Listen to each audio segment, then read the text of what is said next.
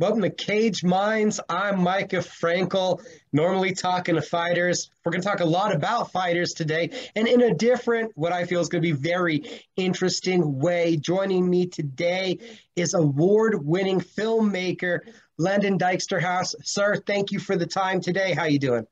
Doing good. Thank you for having us on today to talk about our upcoming documentary, Warrior Spirit, about Nicco Montano and all the exciting things that go on around extreme weight cutting in the UFC and beyond. Gotta ask, when we go back to the beginning, how did you, in your process, set on doing a film, doing a documentary around Nicco? What was that process like, first of all? Yeah. Well, we are actually came from Albuquerque, and our first documentary was with, I don't know if you can see it, the guys behind me there, Jackson's Gym. So that was our very first project in MMA, and that's kind of how we got involved in the industry. And with Nicco, we had done 3 other projects before we had gotten into contact with Nicco. Obviously, she was coming off the Ultimate Fighter win and championship, and she was getting ready to defend against Valentina. So the timing was right, and we had reached out to her about documenting her journey. You know, coming from Lukachukai Reservation is a big deal to become a UFC champion. You don't hear that story much. And, you know, she defied all the odds to become a champion in the UFC. And so we had reached out to her, and there was an Albuquerque connection because she trained at Fit NHB during the time of this filming. So that's what brought it all together. And how long into the process of filming did it take a turn that the direction of the film kind of changed from exactly what you thought it was going to be to taking on the life that it now has? Yeah, a lot of people are, you know, the teaser clip came out for Warrior Spirit, and a lot of people are saying, oh my gosh, the timing of this, she just missed weight this weekend and now you release the clip. Well, here's the reality of that. First of all, we are premiering the film Friday in Las Vegas. So regardless if she fought, if she made weight or didn't make weight, that clip and the promotion for the documentary was going to happen. So just to clear the record on that. And then regarding when the story took a turn during production is when you set out to do a documentary, the idea of the project is to follow a story you have in mind, and then also be aware of the twists and turns it could possibly take and be able to build off of that. A documentary, like I told you before we got on recording here, is that this is not scripted. We don't have a say in what happens in front of the camera, okay?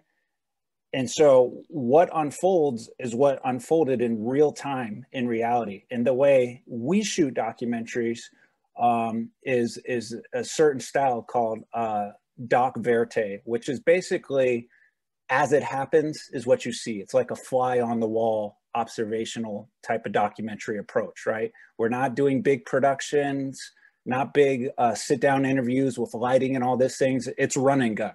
So we're following the fighter around, in this case, Nicco Montano, documenting her journey and what's happening. And as that unfolds, then a story starts to present itself. Now, the original idea for the film was to document the story of an underdog fighter who defied the odds, Nicco Montano coming from the Lukachukai Reservation and going against the supreme Russian talent in the women's division, Valentina. Very much similar to the Rocky story, right? Where Sylvester Stallone's going up against Dolph Lundgren, who no one thinks they can defeat him. That was the original idea for the story. That's what we set out to document. When did the film take a turn? Well, the first inkling we really got was when we were filmed with Nicco on the Lukachukai Reservation. When she came back for graduation weekend at Chenley High School, she did a keynote speech. And one of the things she mentioned during that time is that because on the reservation, they still have to do a lot of things like bring their own food, for example, or, you know, take care of themselves because they don't have all the normal commodities you do in a regular city. So that was the first thing that tells you, oh, diet may or may not be an issue in this story. So, weight cutting is always an issue in every fighter's story. So you track it as part of the story. How much different was this process than the previous MMA documentaries that you've been a part of, the posters we can see behind you? Sure. Well, they're all different, and whatever you set out to do, it's never what they become. They always take on a life of their own.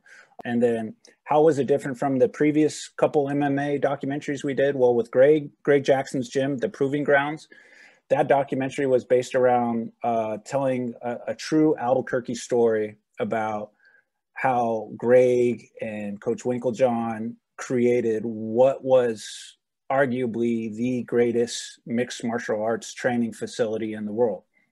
People were coming from everywhere, still, claim the pound for pound #1 fighter in the world, John Jones, who's in the film. He was very young at that time.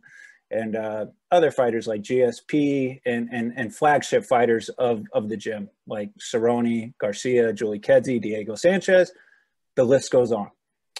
That film was about that gym.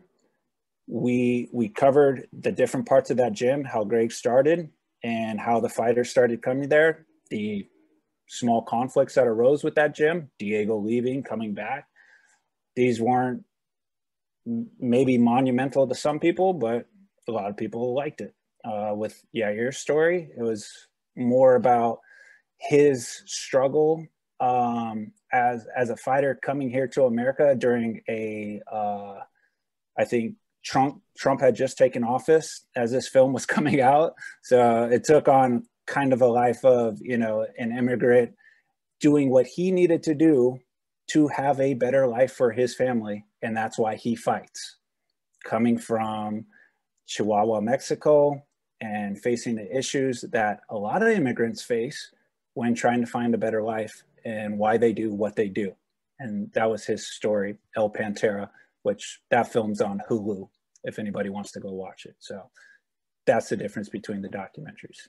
Look at Nicco's. Were you surprised? Because we've both been around this industry for quite a while, and a lot of the things that come up, the weight cutting, and I know there's several other things, including fair wages that are mentioned in the press release, and there's a lot of aspects that I feel that are very important in the MMA industry. They're not really covered. Were you surprised that they all kind of took light in front of you at one time? Yeah, it's kind of like I referred to earlier. It's like once you open Pandora's box, you can't, you try to shut the lid, but you can't. It's just, it all starts coming out. And with what happened to Nicco missing the weight cut for UFC 228, the fight with Valentina, where she was supposed to defend, there were so many factors that played into her story that relate to the health and safety protocols of these fighters and how things could be better. I mean, this is really a story about, how can things be better? It's like many Americans face in the workforce. Like, why are they not getting certain things like health insurance, especially in a sport like MMA where they're bashing each other's face in? You would think there's some type of regulation on what kind of health insurance they get.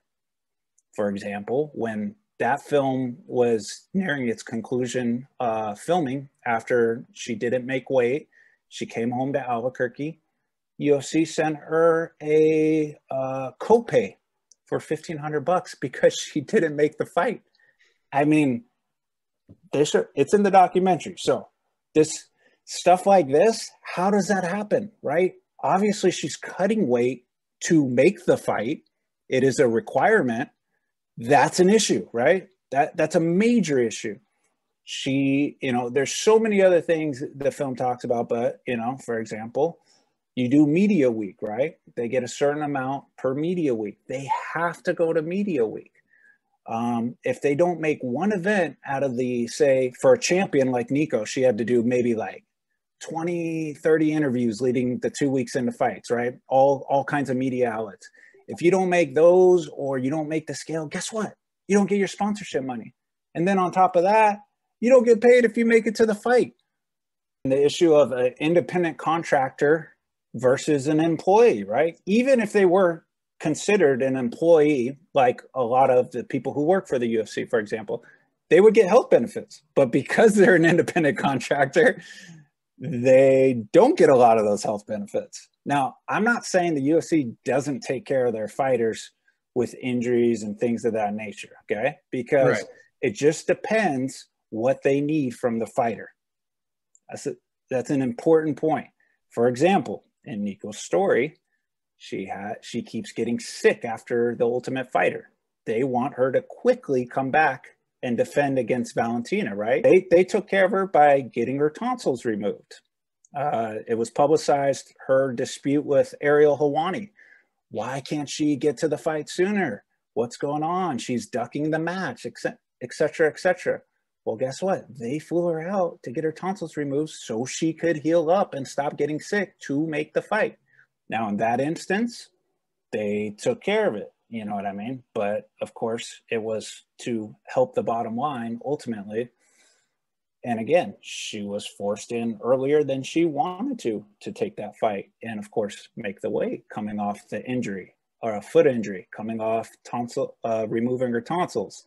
I mean, there's so much to the story that when people watch, instead of hurling insults at Nicco and, she can't make it, she's not a legit champ, blah, blah, blah. Watch the film and consider the other factors in her story and in many other fighters before you judge. What is it like pouring over that many hours of footage? Well, that's exactly. So I alluded to earlier how you follow the different storylines that could potentially blossom as you go through the journey. And then when you come back to the edit room after filming all of this, you say, oh, did I get that back then early when she was talking about how, making, this meal at this time is it's hard to find the right things to eat, right? To start descending into the proper weight class she needs to make it onto the scale at fight week. That's where that comes into play, where you go back and look at all the stuff you filmed. Oh, I do have that. So that's a part of the story. And then it makes it into the cut of the film. And then maybe something like the 20th training you filmed at the gym, where they're sparring, doesn't make the cut because there's a certain importance that it plays to the narrative. And that's why, not only did it take a little bit of time for the film to finally make its way to the public, but also, COVID, like everything else, shut down lots of film festivals and rolling this out earlier like we would have expected because, a lot of this was shot back when she was going to defend against Valentina at 228. So now, as we move forward this week and the film will finally be seeing the light of day, people are going to be able to watch it. As the filmmaker, what are those nerves and excitement and anticipation like? It's very exciting. When you work on something for 2 years, like anything, it's a big deal. You know what I mean? We put a lot into it. The presenters of this project, Warrior CBD, is an Albuquerque company. Our executive producers, Jason and Nancy Bowles, all three of us are the main filmmakers and producers behind this project. And for us to be able to debut in Las Vegas, arguably the fight capital. Most people would say Albuquerque is the fight capital, so they could go back and forth on that. It's a big deal for us, and we'll also be rolling out at a lot of other festivals too here towards the end of the summer and the fall. We'll be announcing dates and screenings and all that, but it's a big deal to put out the teaser, which just came out last week, and then have people see the film for themselves so they can judge about if these are real issues or not. But I guarantee you, all the conversations happening online, on Twitter, the comments section in the teaser, I guarantee you this film is going to be a game changer. This is the documentary the UFC does not want you to see. It's so powerful for me because I know him. Even when you're ending that teaser and it's Tom Vaughn and they have insurance. Well, don't they? I mean, I know, and I know him, a guy that's been around this industry basically since it's began, and he's done everything from fight to promote to manage to put events together. He has been there and done that. I found that to be such a powerful remark. Yeah, I mean, Tom and Arlene, they were Nicco's trainers and managers at the time of filming this project. Obviously, they are well known for Fit NHB there. Tim Means, another product of Fit. And Tom even says in the film, I think it was the 20th year anniversary for Fit. And at the end of all this, he said, one of the questions we posed to him was, have you ever seen anything like this happen in all your time in MMA and dealing with the UFC and all that? He said, never, nothing like this. This is, I mean, we've seen the hard weight cuts, we've seen all that, but for all the stuff to happen like it did to Nicco, they had never seen something like this. And, there's a real story arc in the film, if you watch closely, about, being at the top of the mountain and then, coming down to the valley, because, the way she was treated and the way things played out were,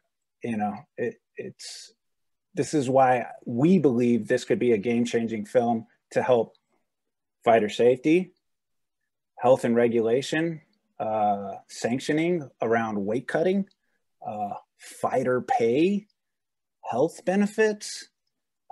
It's like Leslie Smith said a long time ago, we need to unionize and we can make a change. You wonder why the UFC fighters only get 12 to 14% of revenue share, and the NBA, the NFL, the NHL are paying their athletes up to 50% of the revenue share. I mean, these are issues to look at. Because I'm an independent filmmaker and I'm not a fighter and I'm not under the guise of the UFC, we can talk about these things. And if we have to be the scapegoat for the issues at the moment, so be it. Many other fighters have gone through the same thing. Look at what Diego Sanchez was talking about a month or two back. Yes, his story was crazy with, the trainer, Joshua Fabia and all that. But the issues they were bringing up were legit. Why can't I see my health records? I would like to know what might happen to my body and my brain in the next 20 years of my life. And having some documentation of that would be great. Things like this. There's so many more, the guy in the background, the superstar, John Jones, pound for pound, can't even get the fight he wants. The guy hasn't lost. The guy is the number one. He's the Michael Jordan of MMA. Why can't he get a fight? There's a lot of issues to look at for sure. And it's not just weight cutting, but weight cutting is the vehicle in this film. And it will, like I said, it will open Pandora's box and get people talking. And that's the whole idea. As you're filming, as you're in some of these meetings, whether it be at the PI with Dana White there, just a lot of these meetings that you're sitting in filming, you're looking back at this footage. Are you surprised at the nature of some of the things that played out in front of you, thinking they realized I had a camera and they said it was okay, right? Yeah. I mean, and that's what's awkward about the situation. It's like if you saw our piece on HBO Real Sports with Bryant Gumbel, at the end, Bryant Gumbel remarks, the UFC PI failed that woman, talking about Nicco. And then the host of that segment, David Scott, goes on to say, well, it's actually biologically impossible to do some of the things they're trying to get fighters to do in regards to cutting that much weight in that short a time. And if you want to take it a step further, think about women in general. Their bodies are made to hold on to nutrients, to give life, to birth babies. And they are doing, like, Nicco on fight week was 143, 141. I mean, she had to lose, like, on the water cut, she had 24 hours to lose like 20 pounds. It's in 15, 20 pounds. It's insane. But they're telling her 7 weeks earlier, you have the body fat to make 125. We've seen it before. We'll be good to go. But there's other issues. You know what I mean? Like, what about her metabolic health coming off the Ultimate Fighter show where she fought 4 or 5 fights in the, short span of several months. You know what that does to your metabolic system? It ruins it. It's part of the science at the UFC PI is tracking that and to supposedly make the weight cutting safer. So if you're not going to follow the science you're putting out of what makes your place great, then what's the point of it? That's a red flag. It's incredible. So we've talked about there's issues with contracts. We've understood that. We've also, I'm guessing we're going to understand a little bit more into the negotiation tactics. And like any guy who does what he did with the UFC, take it from, this tiny little MMA promotion to arguably one of the most famous and well-regarded sports franchises in the world. That's kudos to him. Him and his team, this is not what this is about. Like, and there's a way to do things, but when you come over a certain hump and, a thing like taking the sponsorships away from the fighters, right? Like you get a sponsorship deal and the fighters get a measly, whatever percentage it is, 0.01% of the sponsorship money in their kits and stuff like that. It's just like at a point, there's a reason why there's rules, regulations, and why people bring things up, why people unionize, why people put out documentaries like Warrior Spirit. It's to influence and hopefully make positive change that not only helps fighters and fans enjoy the sport, but elevates the sport itself to a higher level. We're just days away, and the film will finally be seen. We are premiering at the Las Vegas Premiere Film Festival this Friday, August 6th. It will take place at the Galaxy Theaters at Boulevard Mall here in Las Vegas. The showtime is 7:30 for the film, and there will be a red carpet at 6. It should be a lot of fun. We're told the UFC will be there. Have a buddy at the UFC says he'll be sending someone. We have the Vegas Sun coming out and lots of other media outlets. It should be when people see the film, like I said, let's see what happens then. It's like I said, this is the documentary the UFC probably does not want you to see. Well, was there ever a conversation with the UFC about the documentary? Yeah, well, for example, when we got done filming and the weight cut went south, and I'm not talking about from this last weekend, I'm talking about from the fight with Valentina, they called me in and I sat down with Clint, who managed Nicco's weight cut, and sat down with the director of the PI, James Kerbo. And they basically told me in a nutshell, there's some sensitive stuff that you probably captured during the filming of this documentary. We would love to be able to screen it. And I said, yes, you will be able to screen it along with, everybody else at the, when we're ready to present it. And like I said, this is not a crusade to take down the UFC. This is a chance and an opportunity to make things better. And that's what good documentaries do. Think of films like Blackfish, about the SeaWorld, what was going on there, and films like Icarus that exposed the doping behind Olympic sports and all these things. They really just pull back the curtain, and it's up to the public to decide what needs to happen. And hopefully the right influencers and people will be ready to step up and make positive change and actually talk about the film as well. So many of the MMA media and people in general are, you say something negative about the UFC or Dana White, and they try to, they want their way of spinning it is to crush you or to act like it's not relevant or who the fuck is that guy? That's fine. But I mean, the truth is the truth. So it will be revealed. And a lot of the issues that are brought up, and I know it's a documentary with the UFC, obviously heavily involved at the PI, but a lot of these issues, it streams across the global world of MMA. Yes, for sure. And let's be clear, like guys like Clint Wattenberg, who managed Nicco's weight cut, he was trying to do the right things, helping her and working on fight dates that are better for her. But again, it's above him. You know what I mean? It's when, no, you're taking this date now because this is the pay-per-view that works for us, and this is what we're selling. And you know, that's why it's just, that's why people have rules and regulations and safeguards against things. It's to make things better. It's not to, you know, tear down the sport or tear down the UFC, for example, you know? Sounds like you just want to lead to a conversation to push things forward. Yeah, I mean, I encourage everybody to just go watch the teaser clip, Warrior Spirit teaser clip. It's on YouTube. It's free to watch, obviously. Check it out. See if you know, you determine that, and then if you want to come watch the film here in Vegas or watch it at, you know, when we premiere in another city, then you know, you can have an informed opinion about the realities, because it's not just Nicco. So there's tons of people we can point to that these things have happened to. And naming a few off the top of my head, people have missed, oh, she always misses weight. What about Max Holloway, who missed weight and didn't have his belt taken when he missed weight? Why did Nicco get stripped of her belt?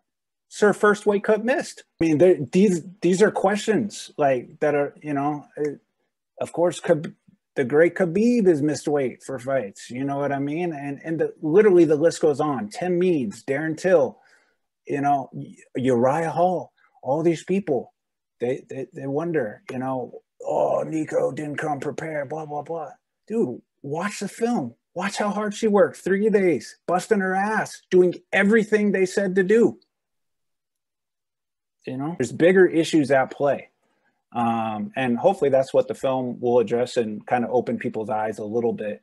And, you know, hopefully things will get better moving forward. The plan for the film is film festivals. Is there any other kind of distribution in the future that you can let us know about? Yes, we have lots of surprises coming up. Can't give them all away yet, but we have notable film festivals and rollouts coming through the rest of the summer and into the fall. And we'll let people know as it's time, one thing at a time. World premiere of Warrior Spirit is this Friday in Las Vegas at the Las Vegas Premiere Film Festival. Thank you to Walt, the director of the film festival, for recognizing what kind of film this is going to be and putting us at a marquee showtime on Friday night, you know, at 7:30. It's going to be a lot of fun.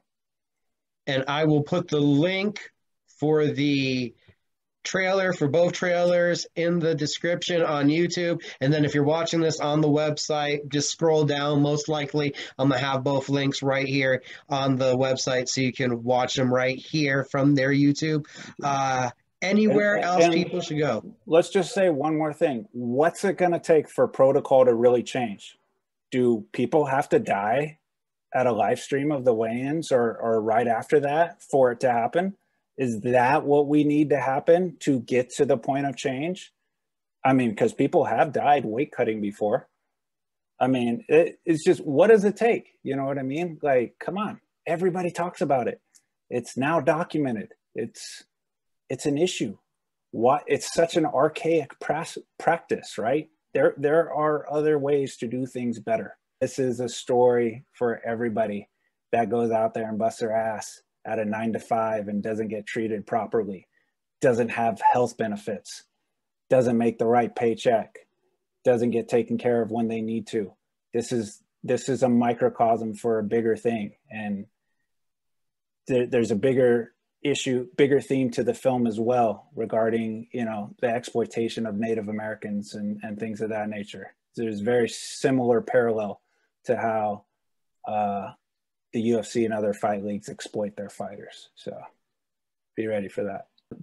The bottom line is, it's about the bottom line. And, you know, this is a big topic in America, you know, capitalism and these things, and how far are we going to go and destroy things? Look at the, you know, look at the climate of the earth. What are, you know, are our kids going to have a place to live, or are we going to have to transport everybody to Mars? There's a point where, you know, things need to shift back the other way, you know, to help all of us. It's not to say that everything has to be perfect, but when the grumblings and the gripes and the criticisms are repeated, and then they escalate and they get worse, And, you know, look at some of the biggest stars in the sport, like Cyborg, how unhappy she was with the UFC.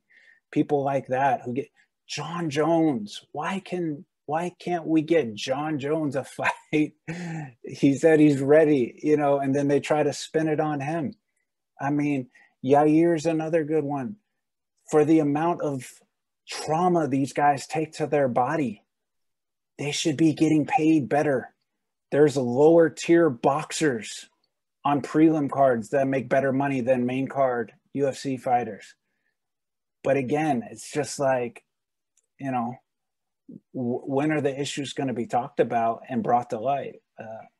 I think starting Friday, we will help start the conversation for sure. I can't wait to hear that conversation as we proceed, Landon. Thank you. Yeah. No, thank you for the time, and we appreciate you guys and the pillar you guys are in Albuquerque, the Fight publication. We love you guys. The premiere has happened. So what was Friday night like? Friday was great. We had a nice turnout at the premiere at the Las Vegas Premiere Film Festival. The film got a great reception as far as the content in it, and people, I think the easiest way to put it is where people were shocked. They were appalled. People who weren't familiar with MMA were even more taken aback, I would say. I think a lot of people who've been around MMA understand that a lot of these things come with being a fighter. And then others who have never seen it or know anything about weight cutting, for example, they said, how does this even go on in a sport like that? It's just like when we looked at the contents of the film, we just couldn't believe what we had captured, because it is pretty mind-blowing. The premiere had just happened. Have you had or received any reaction yet from inside the MMA industry? Comments and, you know, direct messaging. Oh yeah, it's just, I mean, go look at the teaser video on YouTube. It's got 433 comments in a week. That's organic. That's not, you know, robot or paid promotion or anything like that. So people are going crazy. For example, there's fighters who comment and say, weight cutting's a part of the game. How could she not make it? This never happens. Well, if it never happens, let's take an Albuquerque example. Ray Borg, who used to be in the UFC, who's missed multiple weight cuts. Same exact scenarios as Nicco's been in. He got cut by the UFC for, virtually the same reason. He couldn't make it to his fights. He missed weight by more than a few pounds a couple times.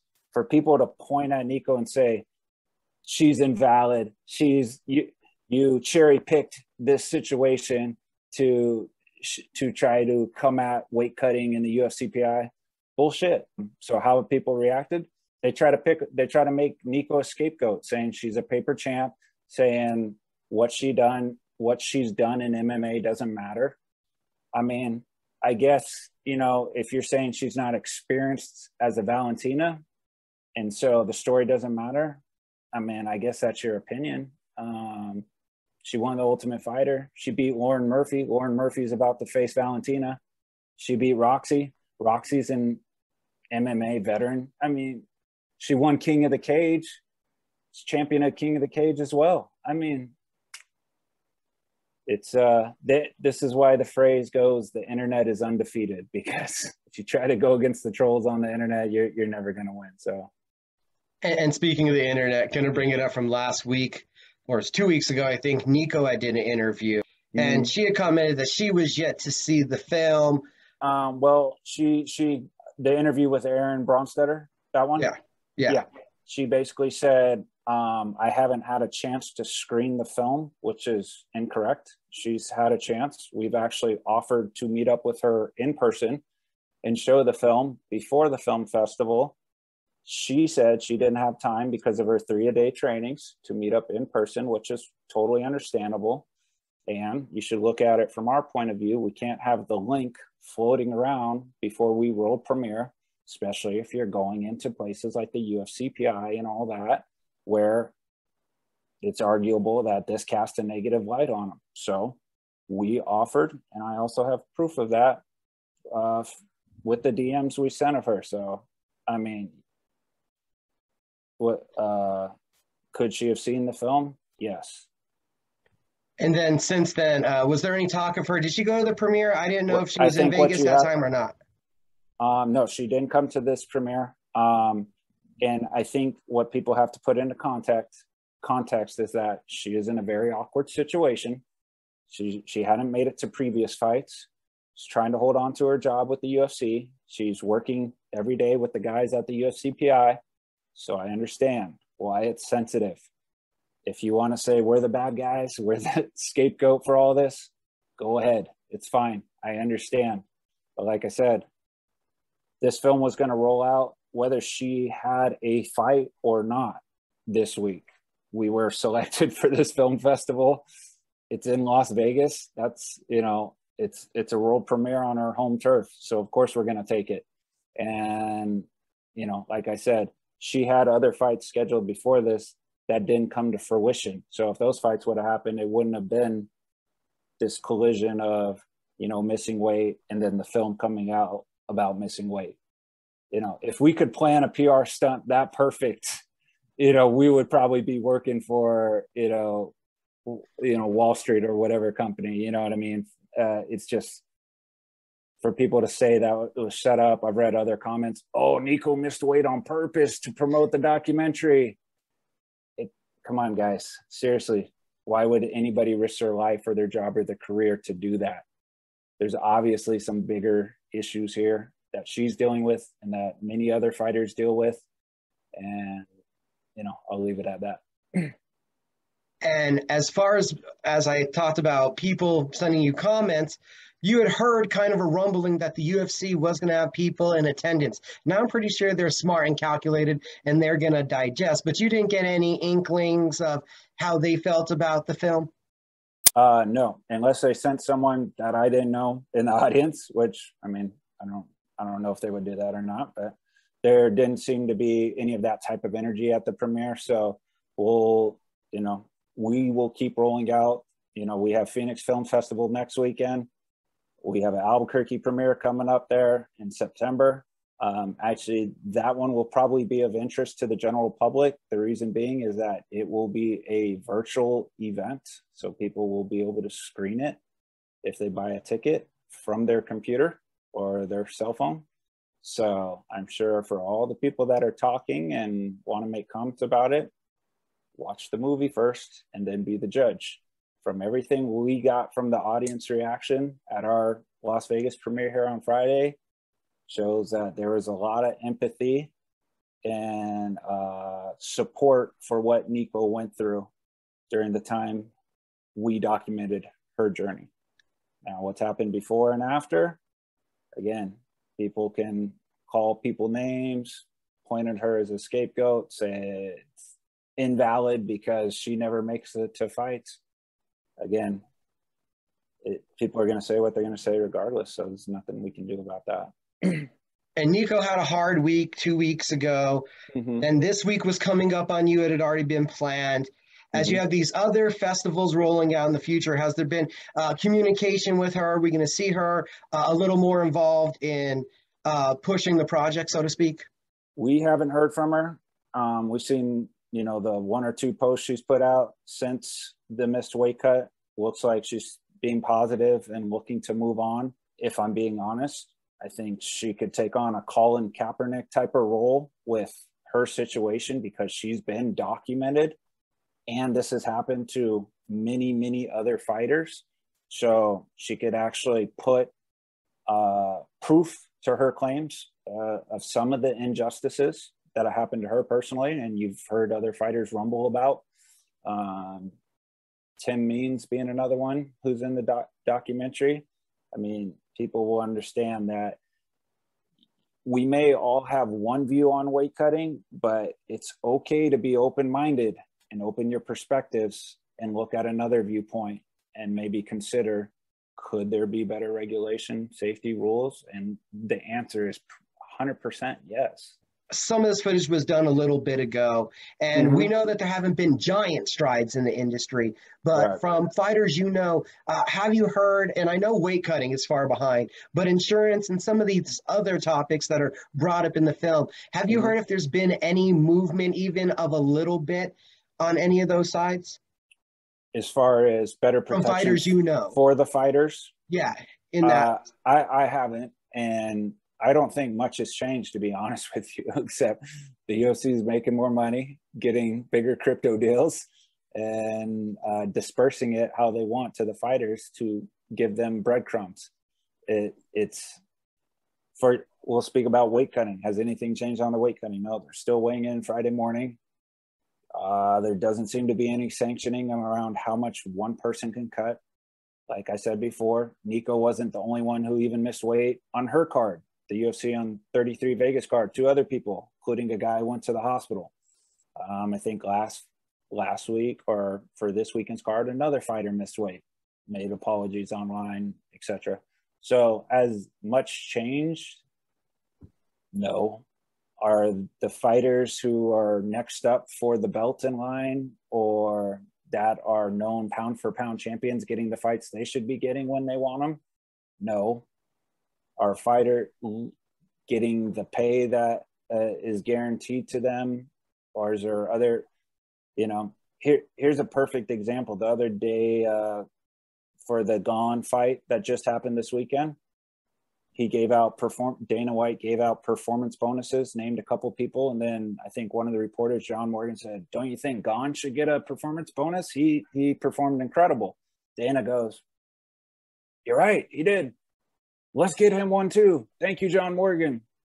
Credit that to John Morgan." I mean, it's like Nicco says in the movie, whatever Dana White wants to do, he will do as far as that stuff goes. And that's part of the problem. It's just not, could you imagine the commissioner of the NBA deciding, LeBron won the finals this year, let's give him a bonus. And on top of what I already know, they get paid no matter what for showing up. This is why Definitely. having a union is important. And that's why I thought it was important to mention. Like we said, the film was captured over 2 years ago, and I still, you had some connections. So that's why I want to see if you had heard any rumblings of anything moving. These issues haven't gone away. These issues haven't gone away at all. It's exactly. I mean, the rollout for the film is perfect timing. I mean, it keeps happening over and over and over. And again, it's not going to change until people get together, till people who are in MMA journalism and media talk about it, until a big name fighter steps up and leads by example, similar to how Muhammad Ali led back when he didn't want to go to war as a boxer and was an outcast because he decided to lose everything he had to stand on his 10 toes and not go to Vietnam because he didn't believe in it. A big name's going to have to step up and do that. People like Leslie Smith have tried to step up and she's been ostracized. Nicco comes out with a film about weight cutting. We come out with a film about weight cutting. She's getting ostracized and made fun of. This is how it goes. I mean, unfortunately, it's never fun to be the leader of a movement. But someone's got to do it. And I think that's why documentaries are great. They can help provoke change. Again, Landon, thank you for the time. Thank you, guys. Appreciate it.